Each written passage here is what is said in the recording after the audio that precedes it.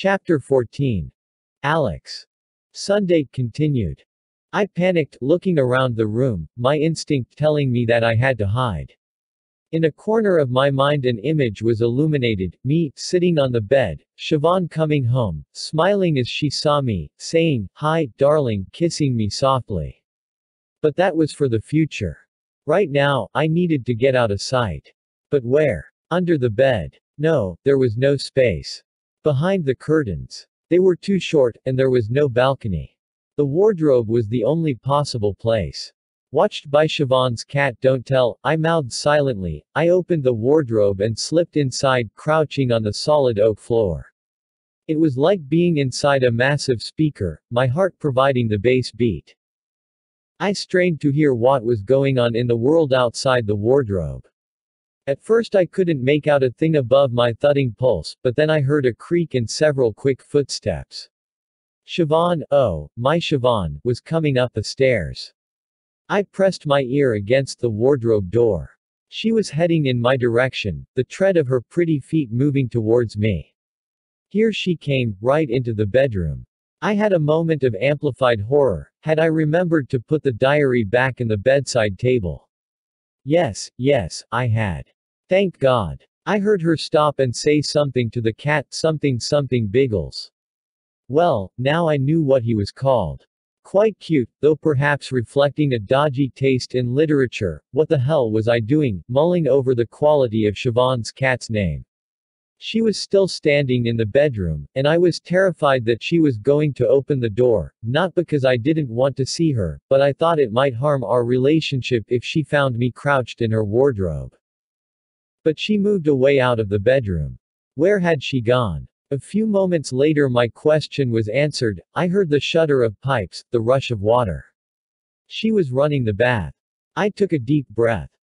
Right now, just down the hall from me, in a room where I had only recently stood, she would be taking her clothes off, throwing them on the floor, dipping a hand into the water to test its temperature. Maybe pouring a little oil into the water, or some bubbles. Oh God, she might even be shaving her legs or armpits. Or would she do that in the bath? I've never lived with a woman, never shared a bathroom with any females apart from Mom and Annette, and I never had any desire to watch them in the bath. I used to sometimes fantasize about dropping a few piranha fish into the water when Mom was in there, but that was where my bathroom interests finished. The tap stopped running, the water tank continued to clank for a while, then suddenly fell silent. The bath must be full. She would be stepping into it now, her toes breaking the surface of the water, then one ankle, and she would step in, slowly lower herself into the hot, oily liquid, her skin flushed pink by the heat. Oh, Jesus. I could picture her body. I knew what it would look like: bottom like Kylie, stomach like Angelina Jolie, breasts like Halle Berry. Flawless skin, maybe a constellation of freckles on her shoulders. Her eyes would close as she sank into the water. What was she thinking about? Was she thinking about me? One of Siobhan's dresses was hanging in front of my face. I pulled it closer, against my mouth and nose, breathing in her scent, then snapped out of my erotic reverie. This was my chance to escape. While Siobhan was in the bathroom, I could get out of the house. As long as the bathroom door was shut. I opened the wardrobe door as quietly as I could, blinking at the invasion of light. Slowly, I eased my way out of the dark space and stood up. I looked over towards the bedside table. The diary wasn't there. I checked the bed. I lifted up Biggles to make sure it wasn't under him. He wasn't pleased, and swiped at me, his claws scratching my hand. I had to bite my lip to stop myself from crying out. I watched the scratches turn red and suck my skin. Biggles closed his eyes and went back to sleep, and I realized Siobhan must have taken the diary with her. The bedroom door was open and, looking down the hall, I could see, oh thank you God, that the bathroom door was shut. I crept down the hall. The bathroom door had a panel of frosted glass which had steamed up from the inside. I stood just before the door. I trembled. The woman I loved was beyond that layer of glass, naked, a woman who wants to be fucked by a man with a dick like a truncheon.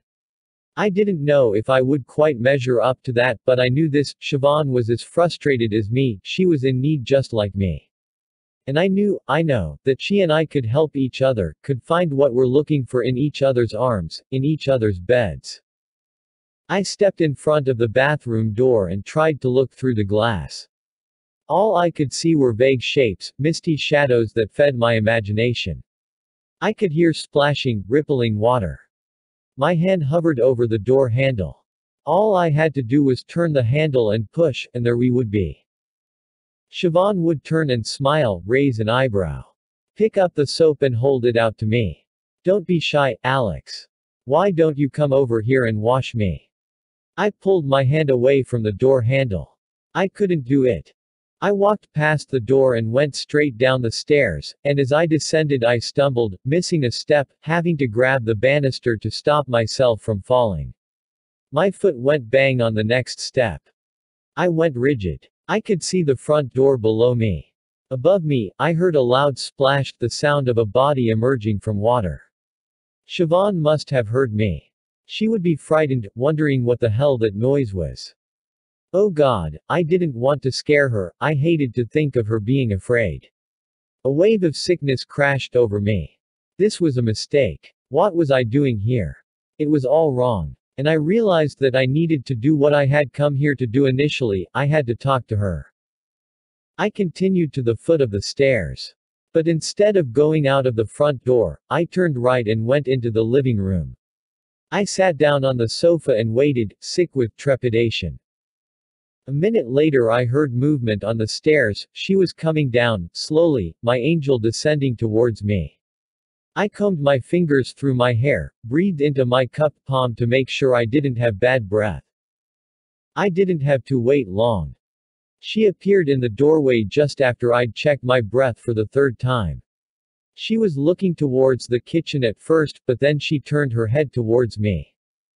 She jumped, clapping a hand over her heart. Her mouth formed an O, her eyes an umlaut above it.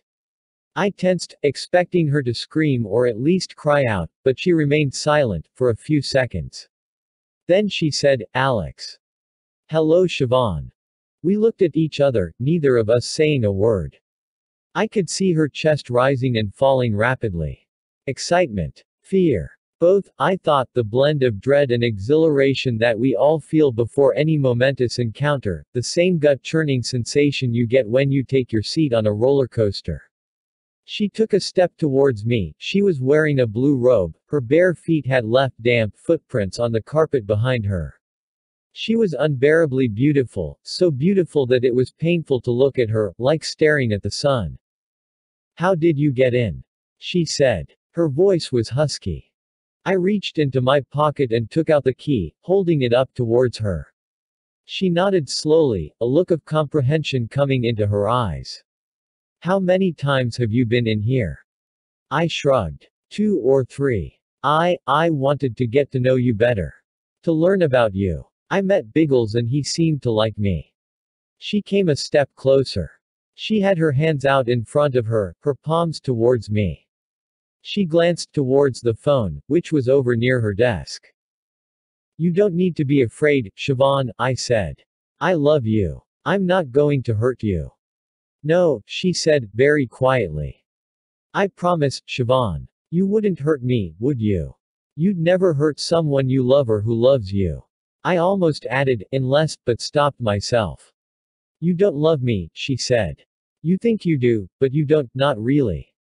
"I do." I stood up and she took a quick step backwards, fear flashing across her face. "Sit down," she said, her voice a whisper. "Please." I did as she asked, wanting to obey her, to love, to honor, to obey. When we get married, I thought, I'll want to say those words, they'll be part of my vow.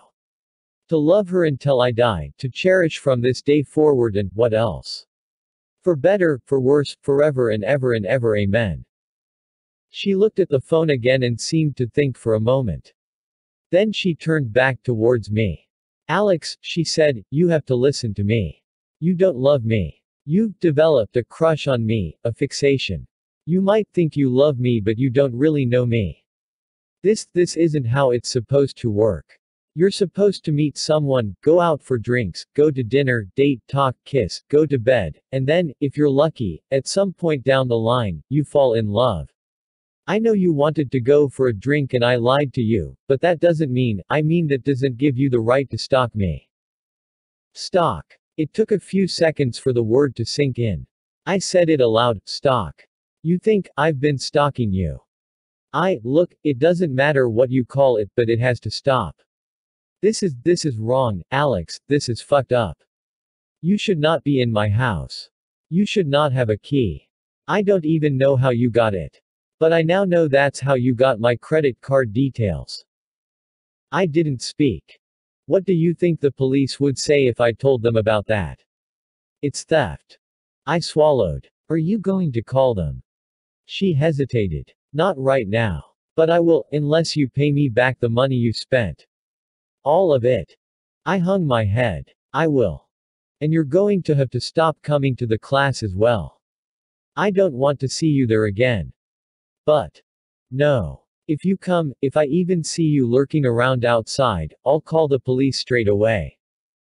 But I like the class. I want to learn from you. It's too late for that.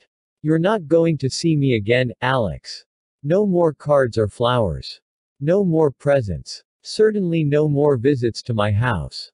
I want you to put the key on the sofa beside you and leave it there. That's it. Good. How will I pay you back your money? You can post it to me. You obviously have my address. She took a deep breath. And now I want you to leave my house. It's over, Alex. She fell quiet, folding her arms and staring at me. I stood up, leaving the key behind me. I walked across the room towards her. I stopped right in front of her. There were just 3 or 4 inches between us. If I took another step, that distance would increase, would keep growing with every step, until I was out of sight, out of her world. The thought made me feel so sick and scared. I knew I had to obey her, to move, to go, but my legs wouldn't follow orders. And there was something else, something that told me this was all wrong, that Siobhan was making a mistake. I could feel it, a current running between us.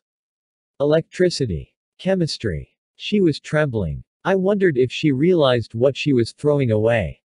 Go, Alex, she said again, and, finally, I went. Out of the door. Out of her life. When I got home I lay down on my bed and cried. But even as I felt myself sinking into a pit of despair, hot tears burning my eyes, I knew it wasn't over. No way. Fate wouldn't allow it.